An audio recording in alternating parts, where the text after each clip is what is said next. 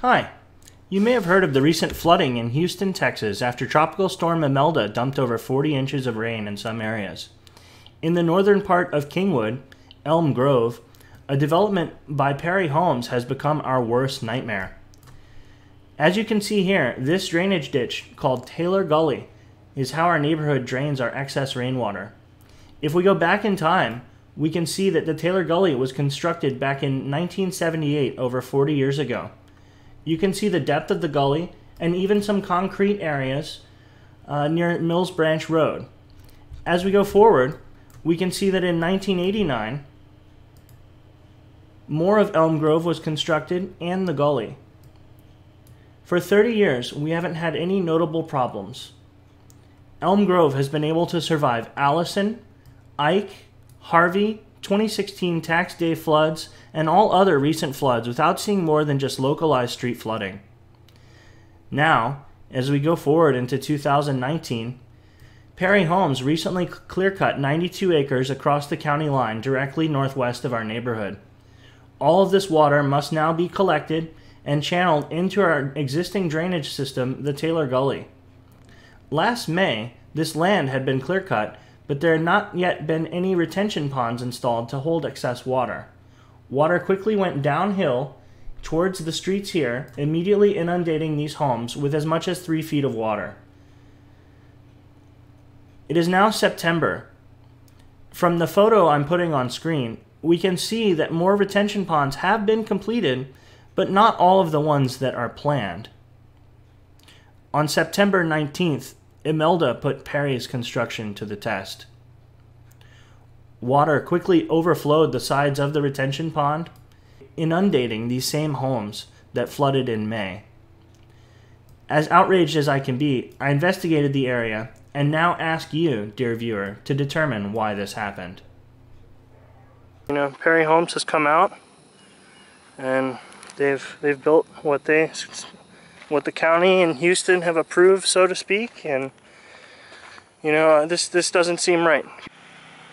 Alright, so we're standing here at the retention pond from the new Perry Homes development and the border where we meet Elm Grove. As you can see, I'm standing on the ridge here, more or less, of the detention pond, and then if it were to overflow, it goes into this small channel here.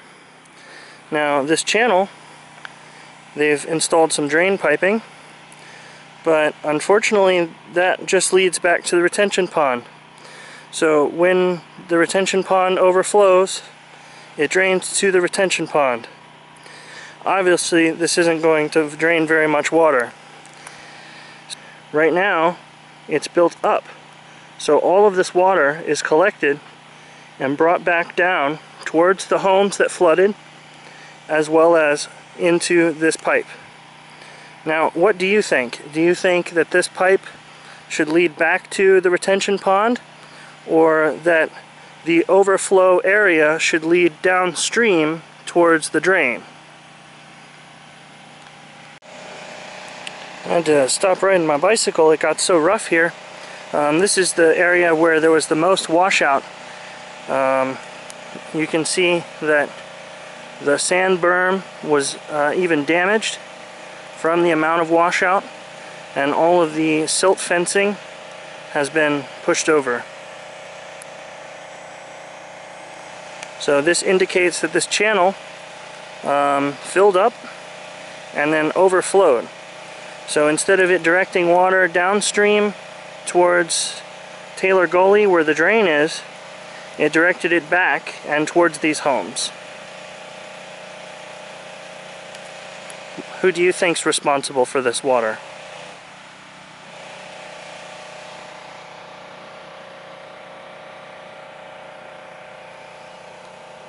So here we are at the mouth of the Taylor Gully,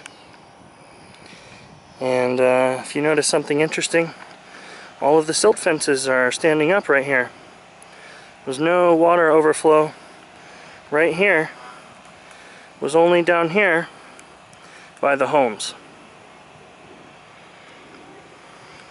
The water could have been channeled here into the gully.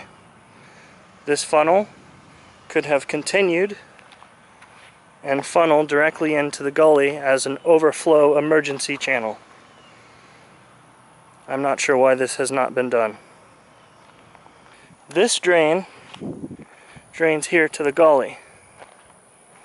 So there's many reports the water did not come up out of the banks of the gully while all of the homes flooded here. So the only way that could have happened is because this retention pond overflowed.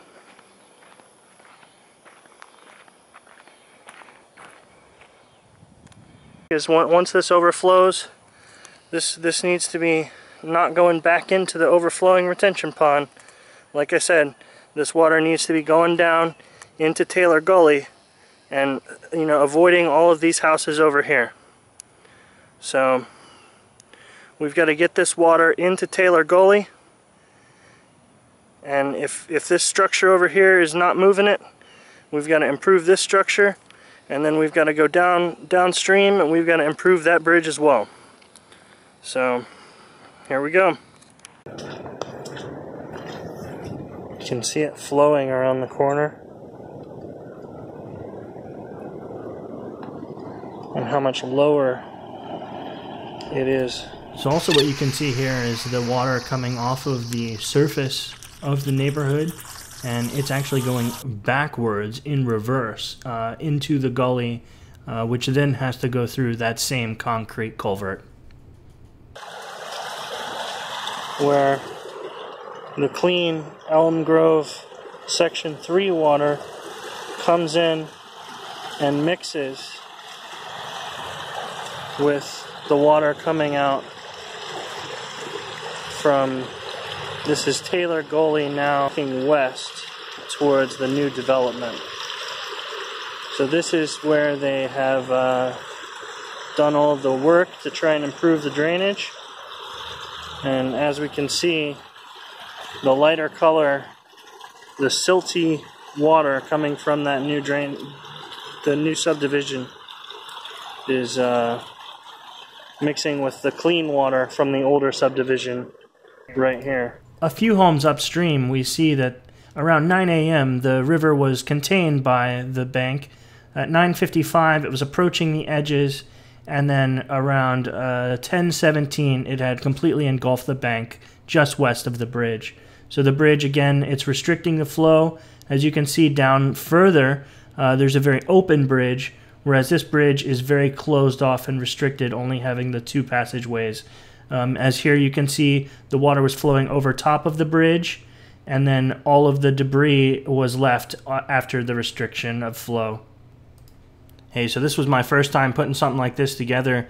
I hope it was informative. I hope you enjoyed, and I hope we can really get something done about this, because obviously, as you can see, this is not working. So, hey, Elm Grove, you all have a great day.